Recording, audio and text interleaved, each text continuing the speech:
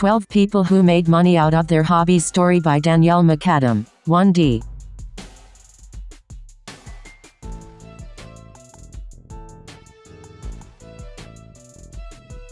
Profitable pastimes copyright courtesy Dan Hurd. YouTube fed up with your 9-5? Making money by doing something you actually enjoy might feel like an unattainable dream, but it doesn't have to be. After all, everyone has a hobby or two. While we don't necessarily pursue them for financial gain, some pastimes can be seriously profitable. Read on for our roundup of the most lucrative hobbies, and discover the stories of real-life people who've turned their interests into successful side hustles. All dollar amounts in US dollars, unless otherwise stated. The hobby: collecting copyright militature Shutterstock. One highly popular pastime is collecting, with enthusiasts acquiring everything from coins and stamps to comic books and vinyl records. When avid collectors are willing to part with their prized possessions, they can make some serious cash, especially if they have a complete set of items that are particularly rare and sought after.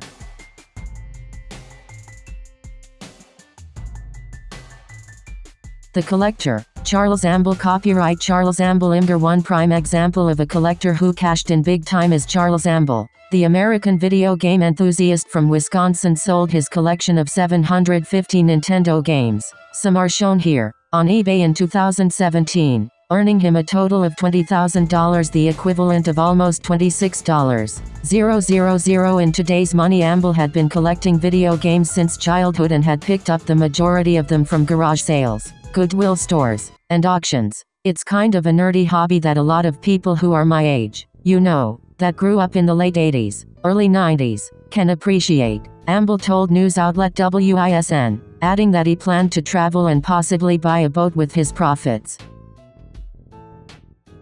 The hobby: metal detecting. Copyright Shestakov Dmitro Shutterstock.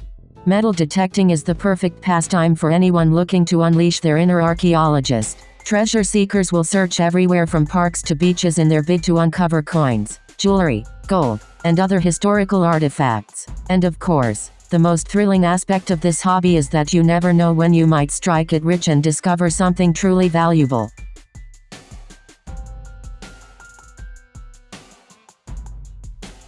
The metal detectorist. David Board. Copyright Paul Quezada Naimon Alami. Stock photo take. For example, metal detectorist David Board, who unearthed a 14th century diamond and gold ring, pictured in a field in Dorset, England, in February 2019. Historians believe the medieval artifact was most likely gifted to a wealthy bride in 1388. Talking to CNN about his once-in-a-lifetime find, Board said, "Back then, each ring was individual and unique, not mass-produced like today. It's stunning. The ring fetched an incredible £38,000, £42,000/$56,000 in 2024 money, when it went under the hammer at British auction house Noonan's in November 2022. Not bad for a day's work." Panning for gold. Copyright Jeffrey B. Bank. Shutterstock. An activity dating back at least to the ancient Roman era. Panning for gold is much like metal detecting. You never know when you might hit the jackpot. Admittedly, sifting through riverbeds for a 24-carat discovery is by no means a get-rich-quick scheme. However, it could be a fun way to spend a sunny afternoon and perhaps earn some pocket money in the process. The gold panner. Dan Hurd. Copyright courtesy Dan Hurd. YouTube. Experienced gold panners who are looking in the right places can rake in incredible amounts. One such example is Dan Hurd, pictured, who shares his passion for all things panning on his eponymous YouTube channel. One of Hurd's most lucrative hauls came in the spring of 2018 when he found what he describes as a monster gold clean up at an undisclosed location on the Fraser River in British Columbia, Canada. Hurd recovered 1.5 ounces of gold over one weekend, sharing with viewers that it was worth just over $4,000, around $3,700 in today's money. Diamonds. Copyright Buddy Mays. Getty Images. Another similar pastime is diamond digging. You can participate in this unique hobby at specialized locations, such as the Crater of Diamonds State Park in Arkansas. There, visitors are welcome to get digging in a 37-acre field to find diamonds and other precious rocks, including amethyst, garnet, jasper, and quartz, all in their original volcanic sources. The best part? The park has a finders keepers policy, meaning visitors take home anything they unearth. The diamond digger. Callow Langford copyright Associated Press Alamy stock photo in 2017. 445 diamonds were unearthed at the crater of Diamond State Park, with the most dazzling discovery undoubtedly the 7.44-carat brown diamond. The rock was uncovered by Callow Langford, pictured, who had been keen to visit the park for some time. He uncovered the gem, which earned the nickname Superman's Diamond, just 30 minutes into his visit. At the time, Callow said he planned to keep the diamond, although there's every chance he may have been tempted to sell it on. A similar-sized stone fetched around $20,000. Enthusiasts continue to unearth treasures at the site, with 838 diamonds found in 2023 alone. The Hobby, thrift shopping copyright Gabriel 12/Shutterstock. Fans of fashion and a cheeky discount undoubtedly love rummaging through the racks at a thrift store. But did you know you can actually make a pretty penny from environmentally friendly wardrobe updates? Fashionistas capable of spotting designer duds hiding in the bargain bin are currently making a killing on clothes resale sites, including Vinted, Depop, and eBay.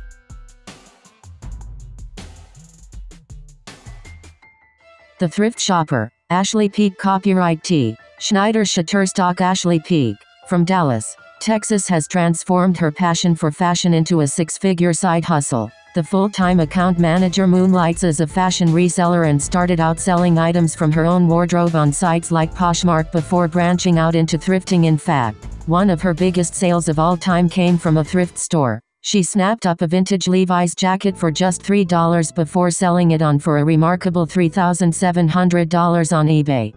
"I never knew that I was growing this to be a six-figure business," Peak told CBS News DFW. "I was just enjoying doing it, and that's what led me where I am today." The Hobby, restoring old furniture copyright Alpaprod Shutterstock. There's something therapeutic about transforming an old item into something beautiful. It's little wonder, then, that restoring dated furniture is currently a trending hobby among the artistically inclined, as well as being fulfilling. This is a pastime that can be profitable, too. Hobbyists scour thrift stores and flea markets in search of a bargain, then rake it in by reselling their upcycled pieces on crafty e-commerce sites like Etsy. The Furniture Restorer, Lily Skjoldal copyright The Furniturator Instagram. Lily Skjoldal from Texas was able to pay off her $10,000 dentist bill in 2022 by restoring and flipping old furniture she'd found via Facebook Marketplace, at thrift and antique stores, and even in the trash. The upcycling enthusiast was advised to take out a credit card to tackle her debts, but instead tapped into her crafty side, telling Metro, "That's when I saw some old, dingy furniture on Marketplace, and I thought to myself, maybe I could flip a piece of furniture and make some extra cash." Skjoldal, known as the Furniture DR, has claimed she makes between $15 and $1,000 per furniture flip and documents her restoration processes on her website and social media channels. The Hobby, gaming copyright Fisk Shutterstock. It might sound too good to be true, but did you know you can actually make money from playing video games? Gaming enthusiasts across the globe are now getting paid to play thanks to live streaming platforms like Twitch. Undoubtedly the most popular live streaming platform, the Amazon-owned Twitch, allows users to stream their gameplay from the comfort of their homes. Gamers can rake in the dollars via subscriptions, ad revenue, and tips from the people who are viewing their content, with Twitch taking a cut of the earnings.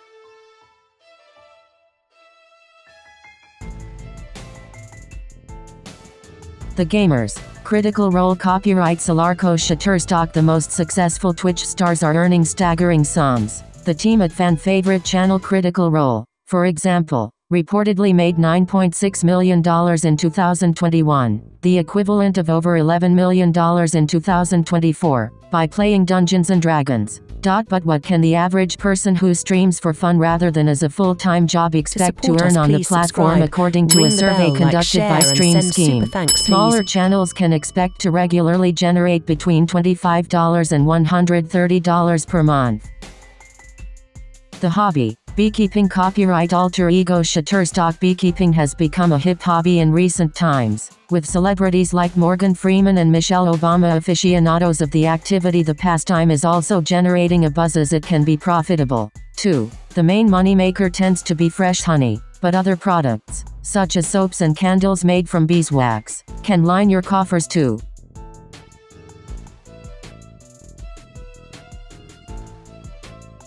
The Beekeeper. Patrick Harrison. Copyright courtesy Hobbies Beekeeping. New Jersey native Patrick Harrison turned his love of beekeeping into a buzzing business as a child. Harrison believed he was allergic to bees, and he even carried around an EpiPen. However, he tested negative for bee allergies while in college and has been hooked on the hobby since. What started out as 2 bee colonies has since grown into Hobbies Beekeeping, a small business that manages 200 colonies, sells honey and beeswax candles, and teaches beginner classes in keeping bees.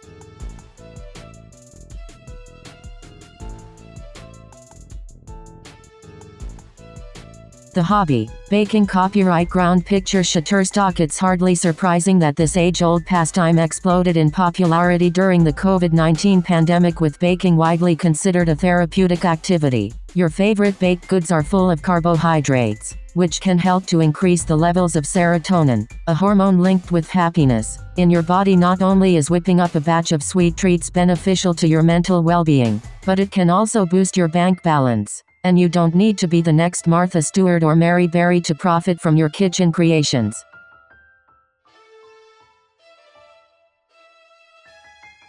The Baker. Michelle Heston. Copyright Heston Cakes. Instagram marketing executive Michelle Heston was shopping around for a cake for her niece's birthday but decided to make one herself when the price quotes she received were ridiculously high. This ignited her passion for baking, and she began making cakes for her family and friends. In 2018, Heston transformed her hobby into a side hustle by launching an Instagram page dedicated to her creations. Despite taking on just one sweet commission per week, she's claimed she pulls in between $500 and $1,000 a month via her business. An example of her work is shown here.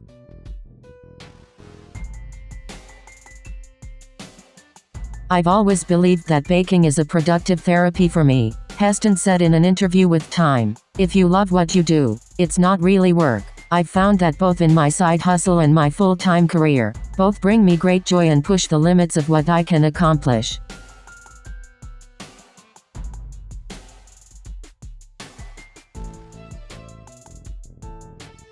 The hobby, knitting. Copyright Simona Pilala 2/Shutterstock. Another pastime that gained popularity during the pandemic was knitting. Once considered a pastime preferred by the older generation, knitting is now a cool creative outlet for people of all ages, and its generation-spanning appeal isn't a new thing. Actor Ryan Gosling hit headlines a decade ago when he revealed that he was a fan of the retro hobby. The Hollywood heartthrob confessed to GQ Australia in 2013 that he found it relaxing and even said his perfect day would involve knitting. Making money from this trendy craft is easier than ever before thanks to e-commerce sites like Etsy.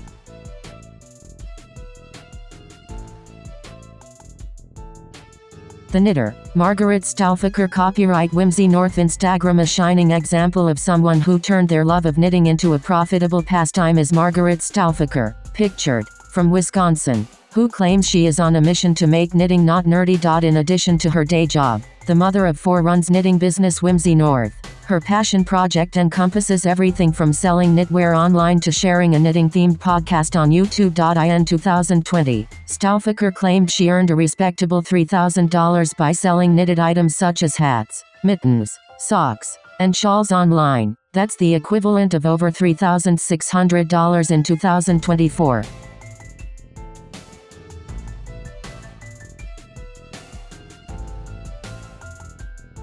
The hobby, art. Copyright Kinchiro 168/Shutterstock. For the creatively inclined, immersing yourself in art can be a great way to relax, and whether your preferred form is painting or pottery, there's never been a better time to make money from your talents. Thanks to online marketplaces like Fiverr and Etsy, you can now sell your original artwork to a global audience, as well as being commissioned to create one-of-a-kind pieces.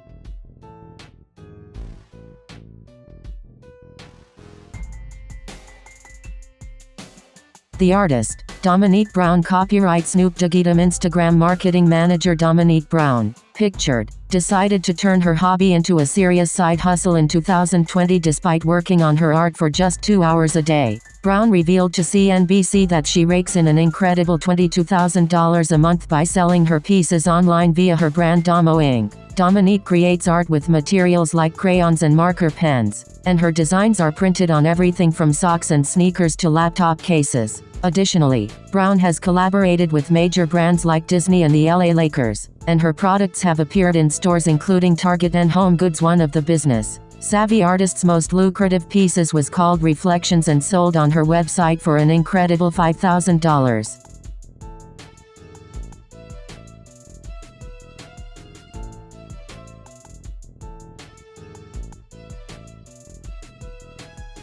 The hobby. Jewelry making. Copyright Best Smile Studio. Shutterstock. Another great hobby for the crafty folks out there is jewelry making. Not only is it a great way to relax and get creative, but amateur jewelry makers can also make a decent side income by selling their handmade creations via the likes of Etsy and Depop.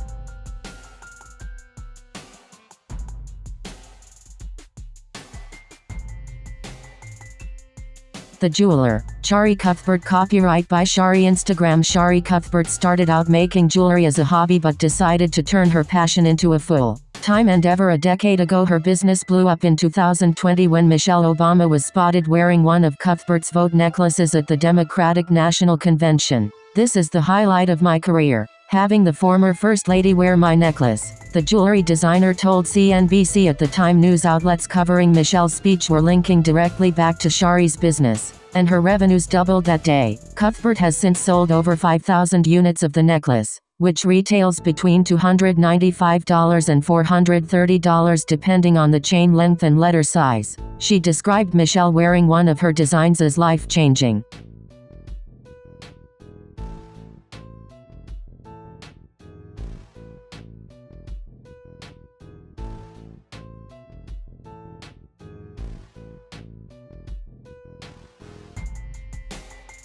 To support us, please subscribe, ring the bell, like, share and send super thanks please.